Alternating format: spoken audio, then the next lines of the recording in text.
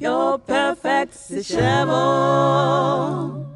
Use a combination of aromatic and sweet vegetables like onions and carrots to enhance good flavor and taste into your sishebo.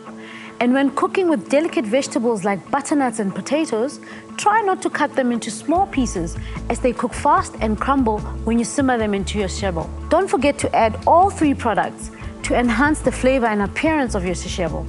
Use a tablespoon of rajah for that big aroma. Add a Knorrox stock cube for great flavor and meatiness in your sishebo. And add Knorr Soup for that rich, appetizing and glossy color appearance.